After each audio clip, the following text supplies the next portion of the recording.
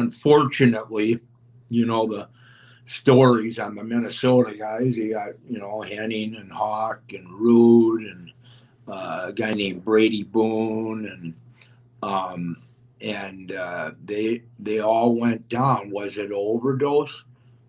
I think so on all of them.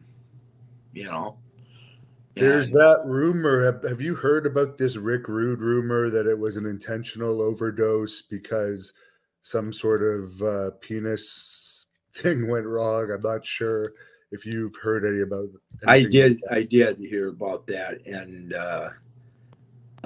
I want to say back then, like right after it happened, uh, uh, I think it was Kurt Henning, and we all talked about it, and then that's what we had heard, that exactly that he was shooting up to, I mean, Rick had that, I guess you call it, demon of he just wanted to get kinky as hell and get numb, and then he would actually shoot it in his pecker, and like one out of a million guys will do that. That's just very rare. I mean, that's the extreme of the extreme, and Rick had it, and it was a tragedy. It was a tragedy. And then you heard, didn't you, that his son died in that motorcycle crash? no. When did his son die? Oh man, I don't know what year, but I mean, could you imagine be his wife? I mean, Rick Rude Yeah. dies, and Rick Rude Jr. dies on a motorcycle crash. And I think he was kind of out of control.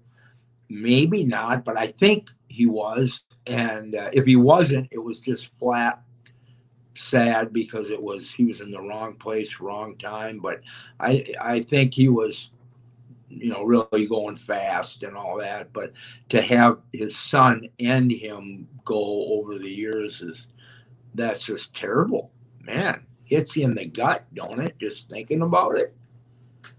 Did you ever hear that he had some fetish that like he liked to beat up guys for trying to hit on his girlfriend?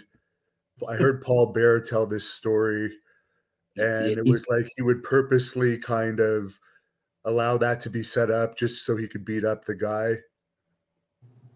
put it this way, I don't know if it was like consciously true, but I think he kind of did it like I mean, just like he's drunk now. He's had 7, 8 beers, and now all of a sudden he's getting paranoid about who's looking at his wife, and maybe he gave it a nudge. Sometimes is what I think.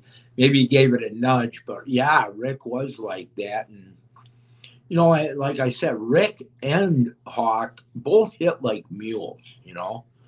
Were they both the toughest guys? No, because most of the guys that are, as well as I do, most of the guys that are actually the toughest most of the time are a combination of ultimate fighting, wrestling, boxing. They've done it all.